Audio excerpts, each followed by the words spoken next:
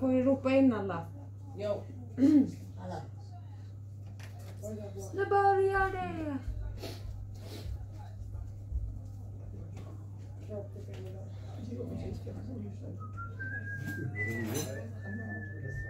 Kommer folk med.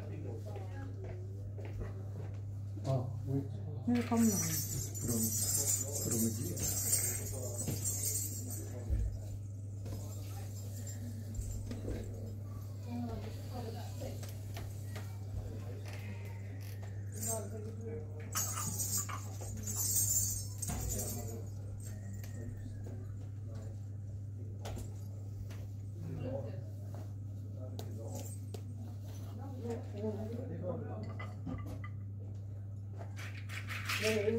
This is something I just decided it's just on your arm.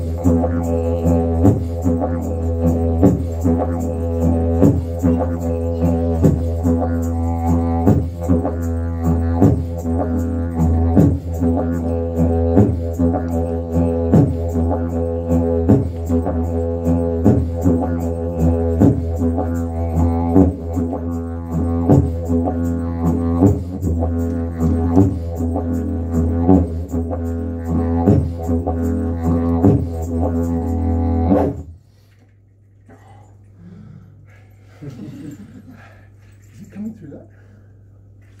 Cool. Do we want more air? That's okay. I like to get into quite a state with this.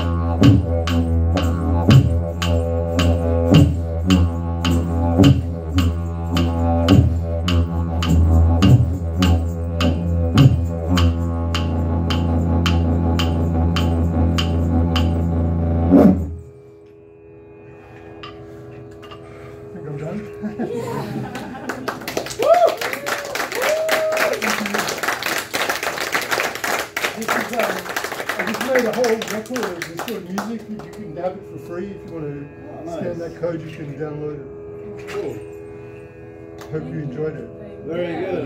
Very good. Thank you. Thank you. A very nice painting. Great. Yeah. Thank you. In space. I continue a little bit more. Spacey. It was a little bit spacey. Yeah. When I play, I think a lot about Australia and the places, and like I'm really interested in the Aboriginal. I'm not Aboriginal. I'm an Australian colonial person, but I lived with Aboriginal people, and from when I was little, I was really interested in Aboriginal people. And I told my grandfather once, my father's father, I said, "Oh, I really like Aboriginal music." He's like, "No, you don't." I do. I think it's really cool. But when I was older, I met Aboriginal people, and that's when I started playing didgeridoo. And I've had one Aboriginal teacher. He's dead now, but I'm not like in any way traditional person. I'm in no way connected to Aboriginal. And this is becoming an issue in Australia now because Aboriginal people are becoming more assertive about their culture.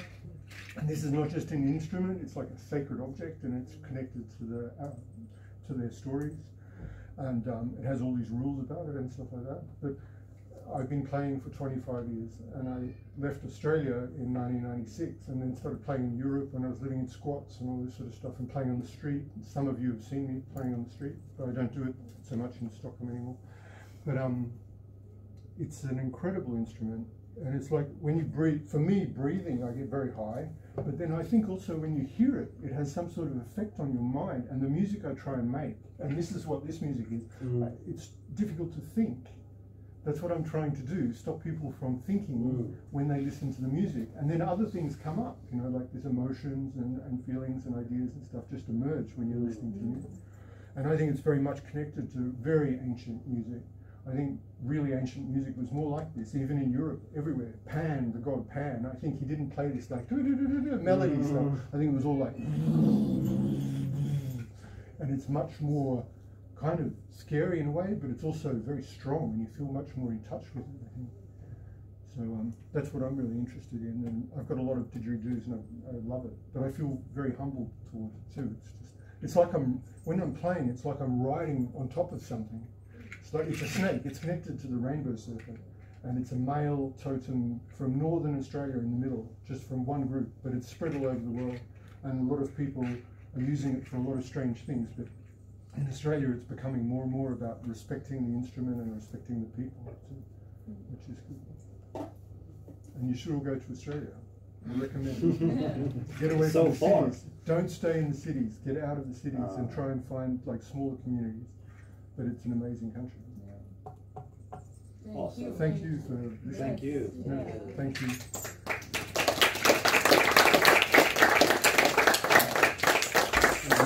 you.